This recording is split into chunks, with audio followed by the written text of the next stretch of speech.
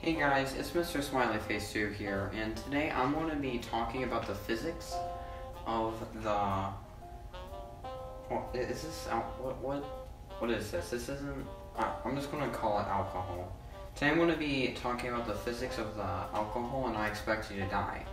So, as many people know, if you've played the game, this is the one drink that is flammable, if I am correct.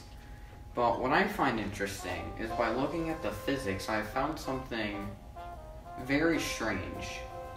So how it is coded is, instead of it having, it's not coded if the liquid is flammable, it's coded if the bottle has liquid in it.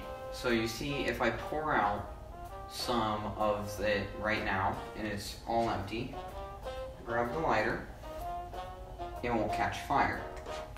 And it doesn't matter how much of it, as long as there's at least a little bit of it in there, like that, it'll catch fire.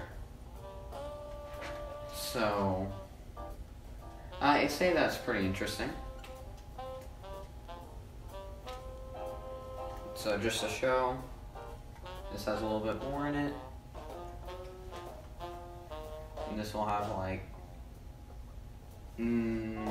yep, there's still some in there. Still haven't done it all. And so, what I find interesting though, is you may have noticed I said liquid, not the specific type of liquid that's in here. Now that is because, if I pour this out, it can be, oh, there's still a little bit in there. It can be any liquid in the game. So for example, if I get the champagne, fill it up, roll it up, that is flammable.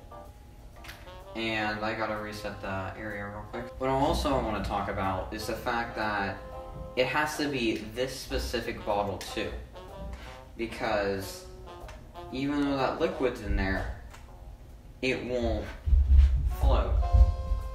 Anyway guys, thank you for watching. I've been trying to upload a lot, so I apologize I haven't uploaded that much. But anyway, thank you for watching, and I'll see you in the next video. Goodbye.